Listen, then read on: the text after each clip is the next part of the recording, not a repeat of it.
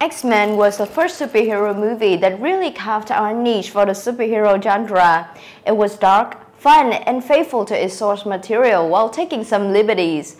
While modern cinema seems to be dominated by superhero movies, the X-Men series still holds a special place in people's heart.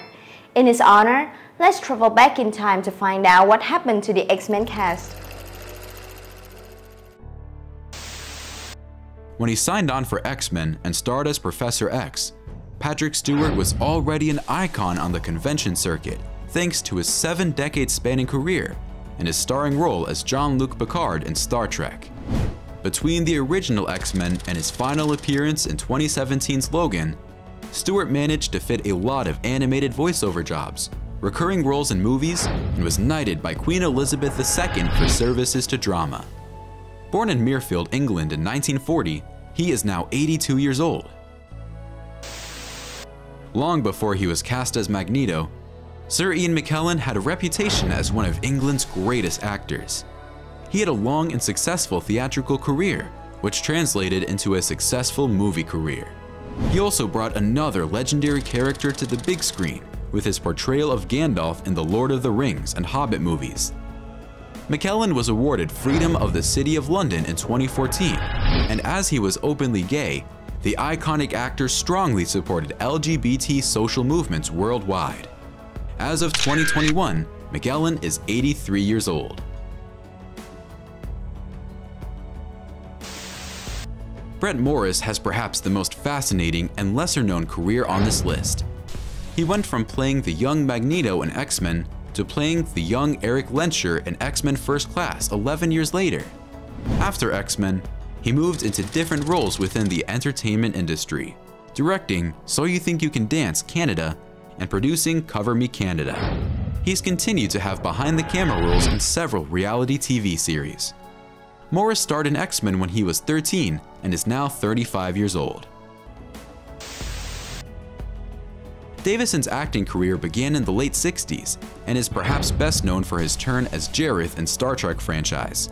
After starring in X-Men as Senator Kelly, Davison returned to the Star Trek, appearing in The Next Generation with Patrick Stewart.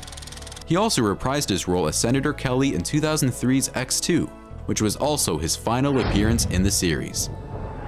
Bruce Davison joined the X-Men when he was 54 and is 76 years old as of now.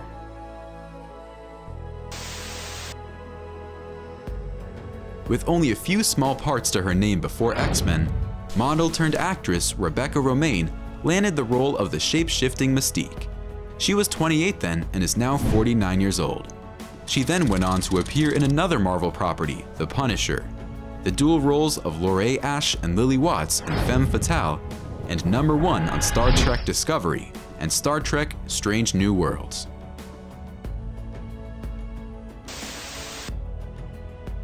Tyler Mane was a renowned wrestler before he joined the cast of X-Men as Sabretooth, retiring from the ring to become a successful genre star.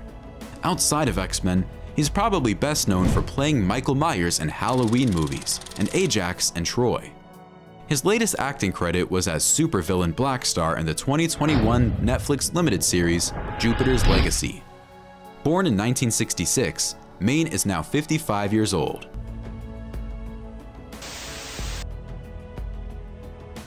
Ray Park was no stranger to blockbusters when he signed on to X-Men to play Toad, the mutant with a long tongue. He later found fame again as Snake Eyes in the 2 G.I. Joe films and as Edgar in Heroes. Park also returns to Star Wars, reprising Maul in Solo: A Star Wars Story and Star Wars: The Clone Wars. The British actor is 47 years old as of now.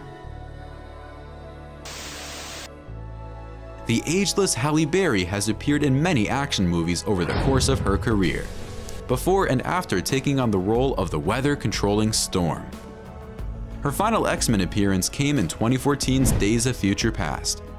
She also starred in the infamous Catwoman, The Call, and Die Another. The now 56-year-old actress has recently appeared in the action film John Wick, Chapter 3, Parabellum, and made her directorial debut with the Netflix drama Bruised, 2020. Pre-X-Men, Jansen was probably best known for her role as Anaya Onatopp in the James Bond movie GoldenEye. outside of X-Men and Bond, her biggest mainstream success was a co-lead role in the Taken trilogy.